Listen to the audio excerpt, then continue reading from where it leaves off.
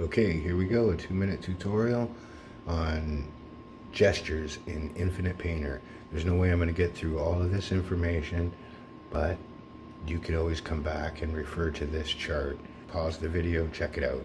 So we have finger, your gestures, and what's going to happen. One finger, tap and hold, then release.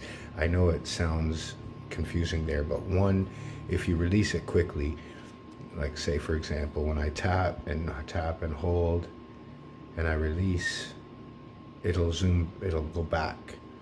But if I tap and hold and release quickly, it stays with the screen filled. And also the one finger, you can drag your canvas around. Now those three options, you have to go into your settings and change the gestures. Double tap and the long press, use it to fit screen.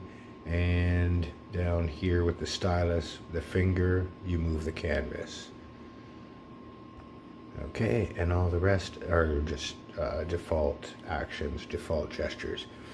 Like a 2-finger tap will undo, 2-finger drag moves the canvas around, 2-finger pinch and unpinch is your zoom, 3-finger tap is redo, 3-finger drag for size will increase the size of your brush and decrease, 3-finger drag left and right is your opacity, 4-finger tab toggles and hides all your tools if you tap the screen with 4 fingers.